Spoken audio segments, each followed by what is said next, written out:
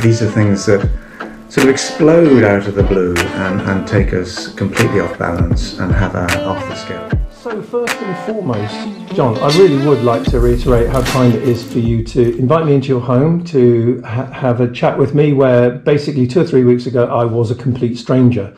And only through reading your book, which my son bought me for Father's Day, and I think within a few pages I kind of thought, I'm going to look this chap up on LinkedIn, and there you were. And then incredibly you connected with me, and then we've had a few conversations since, and here we are now about to talk about this, and it is a wonderful book. I'm not saying that because you're just sat there. I think for me, having put all of these notes in, I rarely do that in a book. It's inspired me to go and talk about lots of other things, find out about other people, and I think that's one of the traits of this book, the generosity you have in referencing lots of other people. This isn't a book all about you. You know, you have an amazing story to tell, and I hope to tell a little bit about that. But you know, I think your flavour of the book is about helping people go and find points of reference, and I think that's good. But one question I would like to start with, if I may, is it was written pre-COVID, so it came out last year. How different would this book be if you were writing it or finishing it off now, John? I don't think it would be massively different, Roger. I think what would be different would be that there would be at least one more case study in there. Because in a way what I've done is to look at the sort of problems that we now collectively face. And some people describe them as wicked or super wicked problems. You know, Nassim Nicholas Taleb talked about black swans. These are things that sort of explode out of the blue and take us completely off balance and have a off the scale impact. And in the book I do talk about things like plastics in the ocean. I mean, no one really set out to fill the oceans with plastic waste, but that's where we've got to. It talks about antibiotic resistance, you know, miracle products. No one really set out to undermine their efficacy, but that's exactly what we've been doing. It talks about obesity, chronic disease, diabetes, all of these in a way malfunctions of luxury lifestyles or of modern lifestyles. It talks about space debris. I mean, we've just heard that the Russians are testing a weapon to shoot down satellites. Some countries like China have already done it. I was in China when they did the first one of those. 3,000 clods of debris suddenly go into orbit around the Earth. And you know, Elon Musk and Jeff Bezos and people like that really keen to get to Mars, and good luck to them, China as well. And yet, it's entirely conceivable that the time will come when we simply can't get off the planet because the amount of debris going we'll be trapped around. Well, at least for all intents and purposes, unless people are prepared to accept fairly major risks, and that's even before we get to the climate emergency. So all of these challenges have very similar characteristics. They're systemic, and COVID-19 is systemic in the sense that it links wildlife trafficking, you know, people digging out guano in bat caves, modern societies, but with still traditional things like wet markets, bubbling away, and then the sort of interconnectivity of the planet, you know, airlines and subways and mass transit systems and so on. So to me, it's very much in the spirit, the rather malign spirit of problems that I was already talking about, but by God, it's advanced things. It's suddenly accelerated many things that have been bubbling under.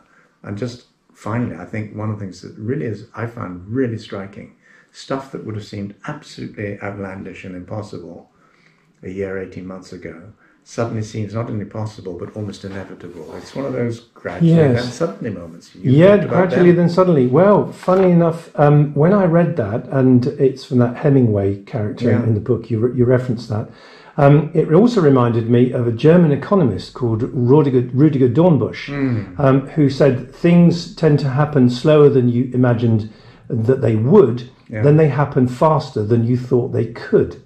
And it's very much that flavour which, you know, put that through the lens of climate change. And I think that article today, I think it was in the Wall Street Journal, about the mass migration of people that's already underway. New York Times, we talk about we talk about climate change almost as though it's a future event. It isn't.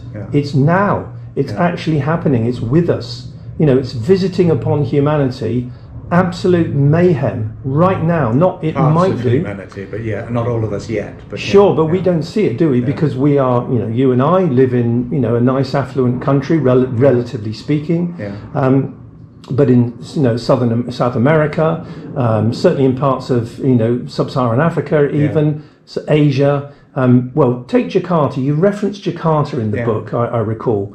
And that the solution to that, and I think you maybe put that word in inverted commas, was to simply up sticks and move Jakarta to Borneo or somewhere. I mean, it would be easier to say that Jakarta is being moved simply because the seas are rising because of climate change. That's one big factor. But they've also pumped the aquifers under the city to such an extent. It's a bit like Mexico City. The whole city is sinking. So you've got this combination thing of city going down, seas coming up, boom. Yeah.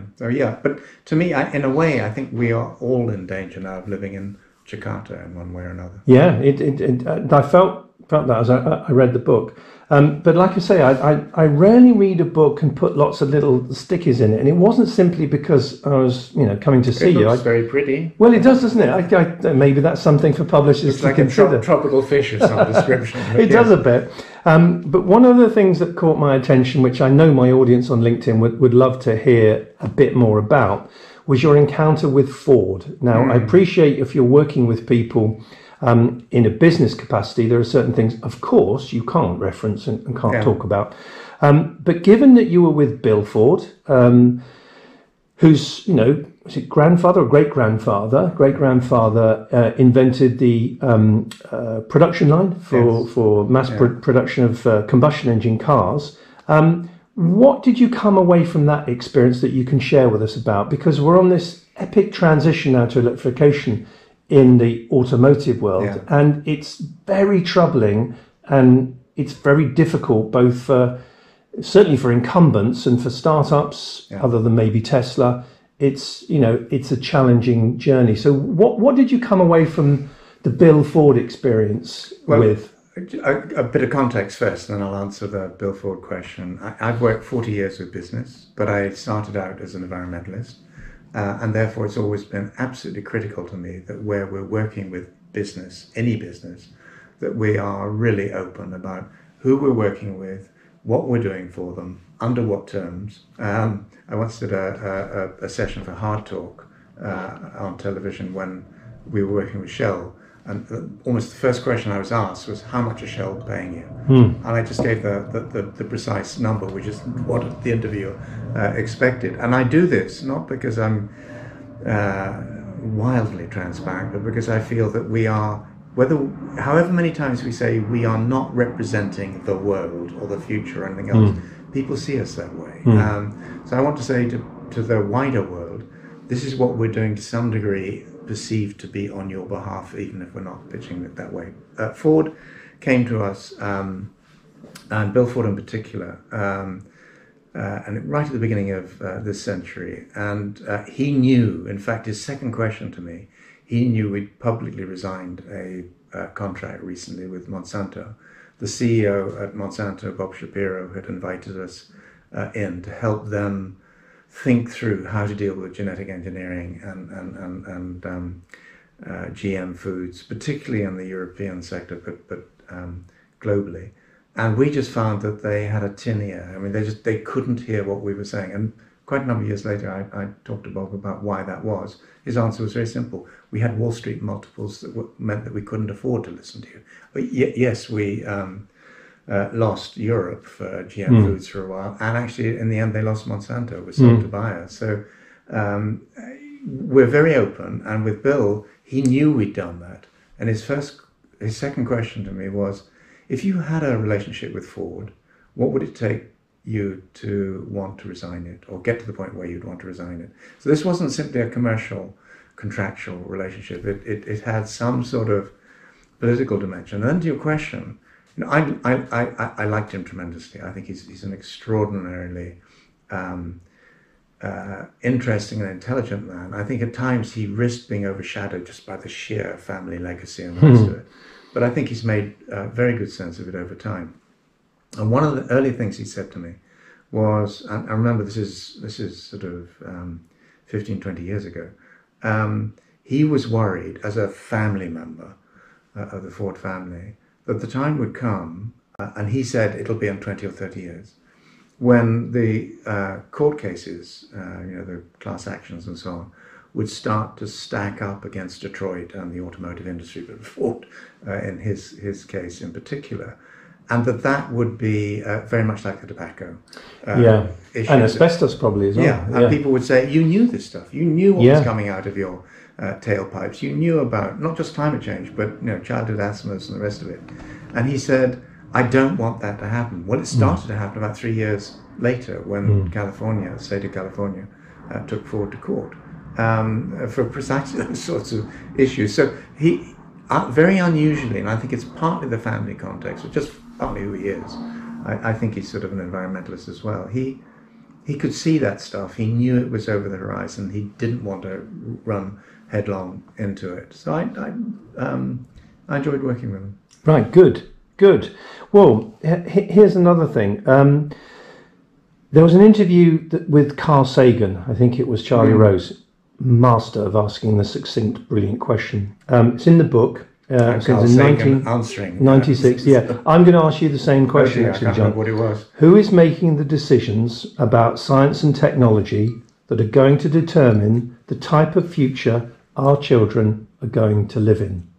I thought, what a glorious reference for you to make in that. Carl Sagan is absolutely one of my heroes, and I'm sure many people watching this on LinkedIn, an astonishing human being. So there you are. It's not Carl's question, it's yours. Well, it's funny, a few years back, my wife Elena and I were in Barcelona, went out to the aquarium, and suddenly I heard those wonderful soft tones of Carl Sagan's voice. I mean, many years after he died, obviously, but it was one of his television series. And I think people like him and David Attenborough and Brian Cox and so on do an immense service in making science and to some degree technology accessible to the ordinary citizen. And I think that's desperately needed, because the facile answer would be to say, who's going to influence the way we pay attention to science? It's going to be idiots like Donald Trump. Well, I don't think it is. I think he's tried to push back on science. I think Boris Johnson to some degree has been doing it as well. All the populists are playing that same game. If they choose to disbelieve it, they think the problems will go away. I don't think that's true, of course. So I think the people who are going to shape science in the most profound way are the people beavering away on the edges of science, people we've currently not heard of, the Max Plancks of the day, the Albert Einsteins of the day, just they're people who sort of lurking, not in patent offices perhaps now, but and they're not now doing the really big ticket astrophysics work. Some of them may well be, but they're starting to play into synthetic biology, and there's this whole spectrum. You look at digitalization and how that's now influencing every technology that's coming through, but then so is biology, and so over time will ecology come to do that. So when I think about where science is taking its biggest leaps forward, I suspect it's going to be in places that aren't in direct line of view for us, that they are on the edges, and some of that could even be in sort of people's garages, and sort of biohackers and people like that. Who knows? But some of it, as your work covers, this whole sort of electrification surge in vehicles and everything else, smart grids and autonomous this, that, and the other, AI.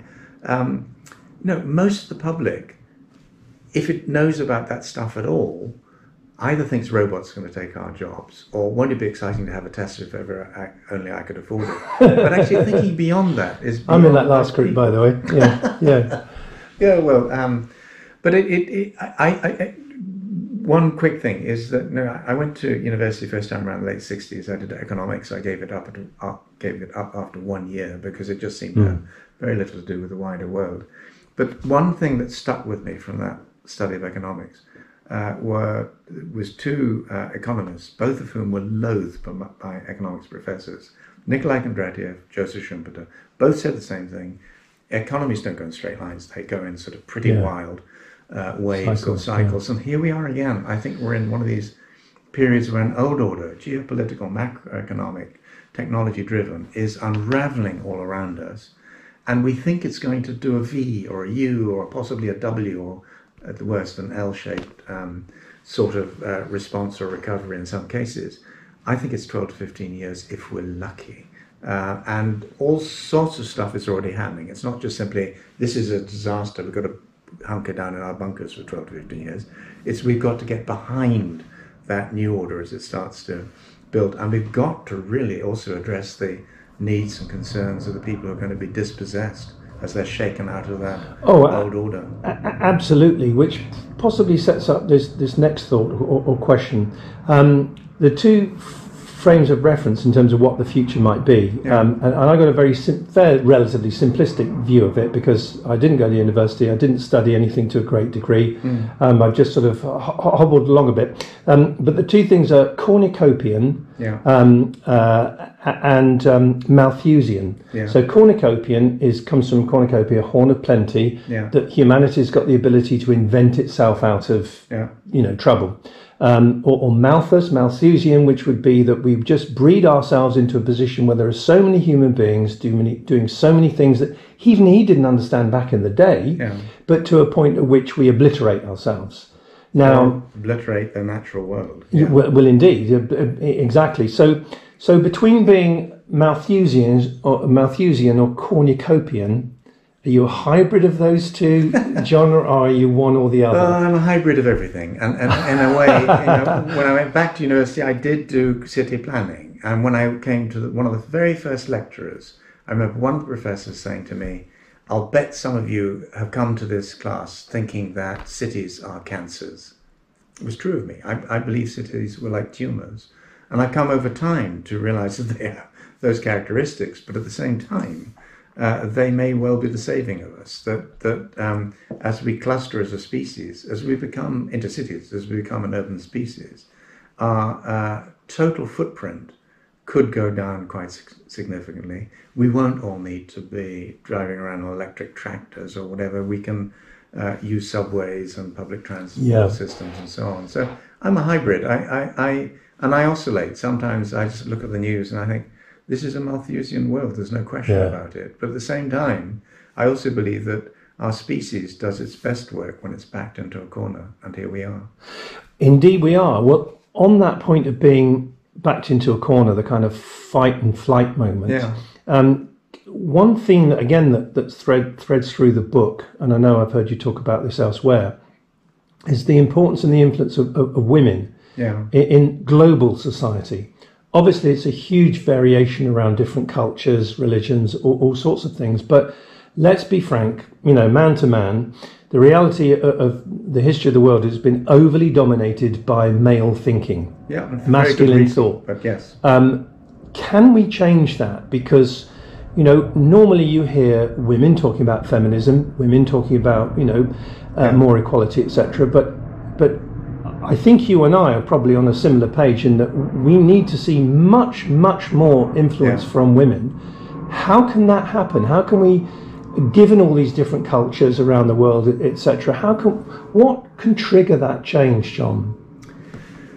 The simplest answer is, I don't know. I don't have a button that I think we can all press and it'll all change overnight. And I've worked in countries like Saudi Arabia, and I've seen this it's harshest in some degrees, most extreme. Most of the organizations I founded, and I co-founded 4 since 1978, have largely been women. And it's partly because they're attracted to this, what we now call the sustainability world. They sense its importance. But I also look at the work that people like Paul Hawken has done with his Project Drawdown book and now platform. And when he looked at and with really detailed mathematical modeling at the solutions for climate change that really are likely to have major impact, the empowerment and education of girls and education were there were 2 entries within the top 10.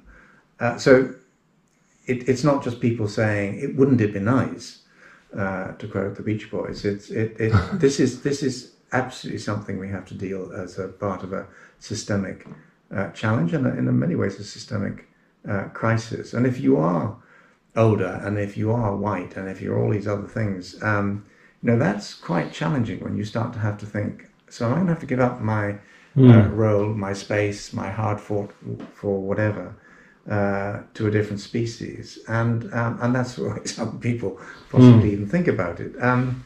But I think we've got to work through that, so just finally, I think it's got to be a combination.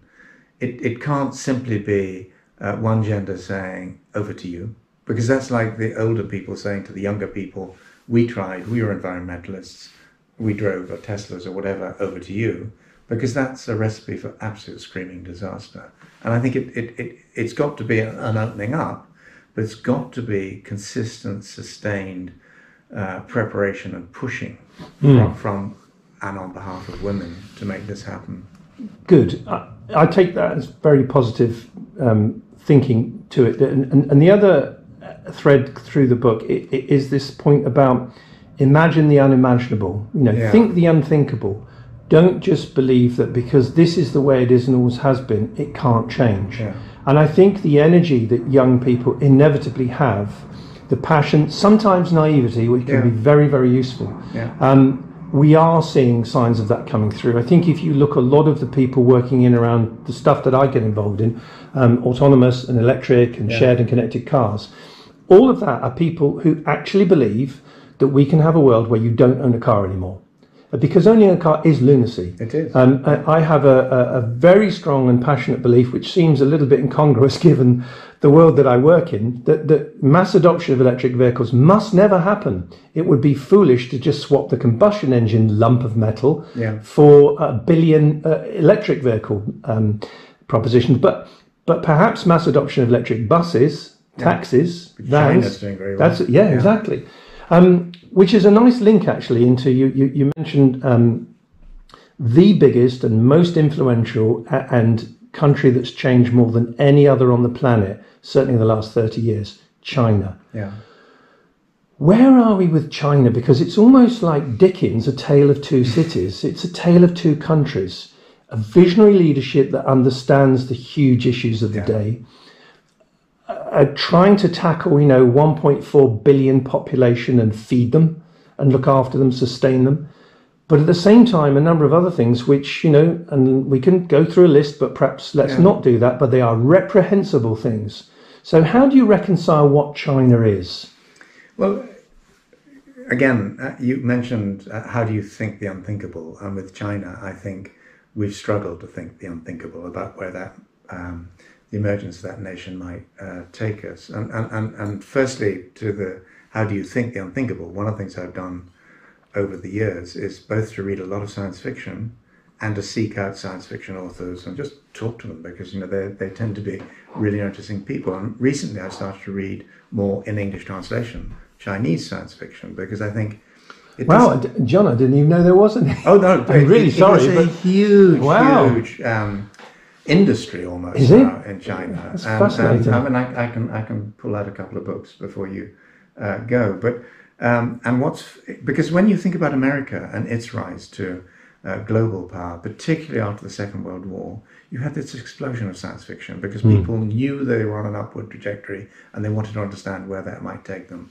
And that's where China is now. And so you get a lot of fascinating science fiction. I mean, most obviously the three-body problem, but many other facets of that sort of almost reimagining. To your question, China, where's that headed?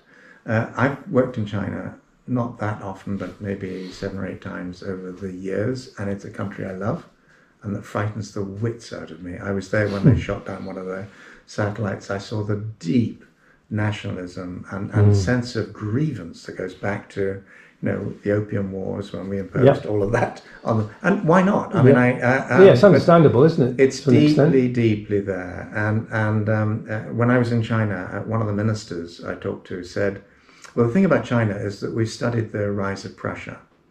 We know what happens. We know the dynamics. We're not going to let that happen. And yet that's exactly where we are now. And you have a madman in the White House, and he's not a madman, Xi, in Beijing, but what you have, as you have in Russia, where you have Putin as the new Tsar, you have the new emperor in Xi, who's just trying to pull everything to him. And what do those sorts of people do? And I include Trump among them. when they're in danger, they externalize the challenge. They focus on the other and the enemy. Yeah. We are much closer to war with China. And I include in that, India, what's been happening on the frontiers there, than I think anyone even begins to understand. And it won't be like the Second World War. It'll be a proxy war. It'll be, things that are done initially remotely. It'll be drones or whatever doing stuff that are deniable, as America has been doing with... Well, perhaps there are even things being done now, and we're not even aware of it. There will be. There will be. Yeah. So I think it's an extremely dangerous and an extremely frightening time, and we're in that tit for tat. So we'll shut down our your consulate or embassy here, and then I don't think China wants to go that route, incidentally, but I just don't think she can afford to lose face. Well, again, and I don't want to be on a mantra of pro-women, anti-men, but again, look at it. This conflict, these countries, these leaders, the people you've just referenced, they are all men. Yeah. It doesn't mean that I or feminists denigrate men per se. It's that in having a very unbalanced power base around the world of world leaders that are just men or mostly men, I think this is where we get the kind of almost cabinets that are increasingly masculine in a way, and both genders included in that. But and it's often been said in the last few weeks that you look at Jacinda Ardern in New Zealand, you look at Angela Merkel in Germany, you look at Taiwan, you look at different countries where people have dealt with the pandemic intelligently. Yes. They tend largely to be women. Yeah, it sounds a bit more like a coincidence, doesn't it? I don't think it is. Yeah, no, I don't either. I don't either. But will that lead to a phase change where the whole system goes female? I don't think so, because very often that's a late stage symptom of a cycle and then you get into a war, and that tilts the whole thing back, unfortunately, to masculinity. Yeah, it does. Now, one thought that I kept trying to extract from the book, and I kind of, a bit like how you say you are from day to day, I thought I'd got it, then I didn't. I thought I'd got it, then I didn't. Is what can I do about it? Yeah. What can I take from this? So you've been on a journey as an environmentalist, an author, a writer, an investor, many things for decades.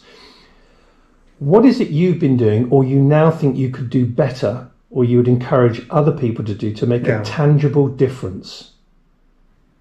Well, in a way, if I can be personal, I mean, when I started, I was just seeing these great big black factories, I mean, in my brain as much as in reality, and wanting to understand why people did that, and so initially coming in from the outside, and I always say, getting into the first few companies they didn't want you inside. They didn't want you anywhere near where things happened.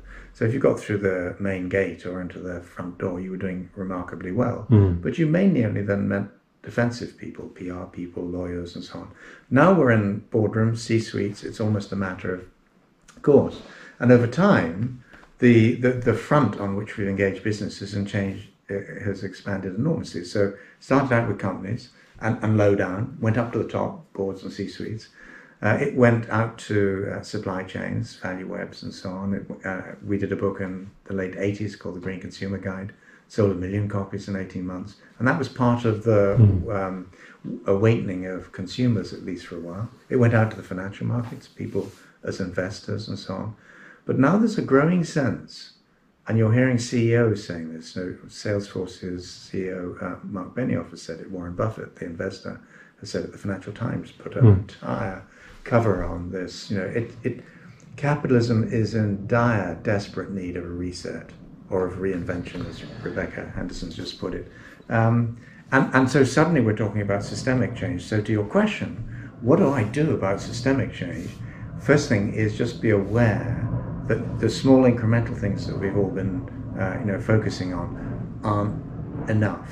Don't stop them, but don't think that by, to pick up the same theme again, buying a Tesla is going to save the world. It absolutely isn't. But you may be part of a systemic shift from the internal combustion engine and fossil fuels to electrification and so on. I just think it's find people who are trying to move in the same direction and link up. None of us can do this as individuals. Even if we're companies, even the largest companies in the world can't do this on our own. And be resilient, because what's coming at us is going to be, it'll go on for quite a long time. It'll be much harder and much tougher than most of us realize. I'm sounding like I'm a pessimist. I'm not. I oscillate, but I'm an optimist. And I genuinely think that the old system, the old order has to die and crumble before the new one can come through. Yes. But isn't it ironic how some of the changes that you and I have witnessed, and even somebody in their 40s has witnessed, particularly in the context of China, some of it's been going the right way, some of it's been going the wrong way. There was China, relatively an agricultural society with most people riding around on bicycles, and then within the course of 3 or 4 decades, it's an industrial society, and everyone's driving around in cars. Yeah. And then in terms of diet, in a lot of the other parts of the world other than the West, I don't want to use some of the terms that I use because I find them derogatory, but it was an agricultural, healthy diet. It was a vegetarian diet to some extent. Yeah. And now, ironically, huge swathes of the population, in whether it's in China or India or elsewhere now, are now looking at being meat eating, enjoying a hamburger, doing all of this. Well, fine, we've been doing it, so we've had this glorious party, whatever you want to call it, for many years, and now we're almost implying that they shouldn't be doing the same thing we've been doing, because we now know the consequence. Well, that's a bit rich, isn't it, coming from the people that have enjoyed the party, now turning those away at the door from coming in. So how do we contextualise all this to be fair? Because I sometimes feel, if I'm talking to my friends in India, in China, that I'm just one big hypocrite. Well, I've been, as a family, we've been vegetarian for over 40 years. That's not going to save the world. And I look at I think it helps, though. Well, if you and 6 billion other people do it, it helps. If they did, and they won't. And therefore, I think if we can encourage people to have more plant-based diets and all the rest of it, and veganism among younger people, I think it's a very interesting trend. And I think we should do everything we can to support that. But equally, there are issues that come up with that. Do people get enough of the trace elements and so on that they need? But it may be counterintuitive. I would never eat synthetic meat, synthetic fish, or whatever. But I think actually synthetic fish I might just. And I've tried, synthetic egg and so on, right. Just Foods or Hampton Creek as they used to be. And I think that thrust, where you increasingly make animal cells, animal protein and so on, out of plant-based raw materials, is immensely exciting. And I think over a period of time, when you think of it, most of the meat people eat is in processed foods of one sort or another. It can go out and do things like curry. Well, there's no reason why you need to build up an animal and tear it apart, and with everything that goes with that, the pollution, the ethics, and the rest of it.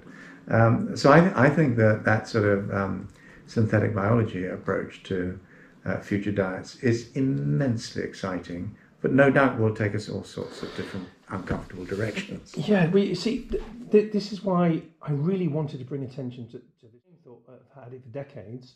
It's very, very encouraging. Yeah. And the fact that you put together diet, you put together consumerism, you put together a host of things in here and reference those people that have been on the trail for a while, I think makes this book a very useful guide. And to almost answer my own question I asked of you, give you some ideas of what can you do about it? Yeah. What might you do? So you're connected to someone on LinkedIn, you follow someone on LinkedIn, you read what they write, they maybe compliment and read something you've written, but at the end of the day, you think that's just absorption. It doesn't, what is the action it's going to trigger? Your personal change of a behavior or what you influence with others. That's what a good book should do, and I think this might do that. You're very kind, and I would be very pleased to think that was true. But I think educating yourself is an action, because you can do all sorts of things as actions, and if they're not well informed, they may actually be counterproductive. But we've not got time. I know people say we've not got time now, and therefore we've got to throw everything aside, including education, and just do it. I don't believe that. I think education remains the most serious the most important long-term investment that any society makes. And you said earlier on you hadn't gone to university or anything like that. It doesn't matter. Education has always come in many different Yes, forms. no, it's just a chip on my shoulder, John. That's all it is. It's nothing more than that. But when I did go to universities. I'm a visiting professor at 3 now, and yet I think most of the learning I've done has been way outside those institutions. And where I was at them, I used them as a springboard to go out and talk to science fiction authors. Yeah. Well, I'm amazed about Chinese science fiction. You used a paragraph from the book because this really, for me, encapsulated where we are and whatever we're going to do. To quote the Beach Boys again, God only knows. Yes. Too often we perceive our political institutions, economic structures, social practices and cultural values as permanent, like the laws of nature. Not so. Can you imagine what nation states would be like without 3 branches of government, asked Dominic Hofstetter. Transportation without cars, commerce without corporations, education without schools. One thing now seems blindingly clear. Many institutional arrangements and structures we take for granted today, like it or not, will be transformed out of recognition tomorrow, and we should welcome the fact. In many ways, John, that single paragraph captures everything in the book there. And I think it's about being bold and understanding that anything is possible, and it should be good things that we make possible. And if my own personal life and that of my children, certainly these last few months, you realise that, you don't have to keep going shopping. Yeah. You don't have to keep driving your car everywhere. That being said, not doing those things has a consequence to other people's jobs. Yeah. So it's not as simple and as binary as that. But what I think it's shown me, and I think many other people, is anything's possible. Yeah. If, we really have to choose between risking, an illness and swamping our health system such that it collapses and there's chaos, or staying at home, initially, I'm sure, like a few people, particularly in marriage, I was a bit affronted by that. You can't tell me what to do. Then you think, well, actually, you can if it's for the benefit of everybody. And I think through the prism then of climate change now, it's a bit like, okay, if you want to keep doing all those things you've done all your life, carry on. But think about everybody else. You can't just think of yourself anymore. The world leaders can't. Leaders of corporations can't, and individual citizens can't. So I would just like to say again, one more time, I'm very lucky to have built an audience on LinkedIn. I think mostly, almost perhaps entirely, of very forward-thinking people who are interested in change and want to do something about whether it's electric cars or something else. And so it's been my absolute pleasure talking to you. And, I hugely recommend people get the book from the library, borrow the book from a friend, whatever it is they do, or if they want to buy a copy. In fact, if they do buy a copy, read it and then share it with other people. Sorry in a telephone box somewhere. Yeah, it will reduce the numbers of books you sell, John, but I mean, no apology for doing that. And I'd just like to say, we're socially distanced across the table here. I'd love to shake your hand and thank you, but I'm not going to do that, obviously, on this occasion. Exactly. So namaste. And it's been enlightening. Thank you so much. I've enjoyed it, Roger, and thank you also for all the work that you do, because I think you shine a spotlight on parts of the world that most people aren't remotely aware of, and that has huge value over time, because I think we've got to celebrate the new as we sort of quietly bury the old. Yes, indeed. As we will all be buried one day quietly, of course. That's fine. Yeah. I've never had an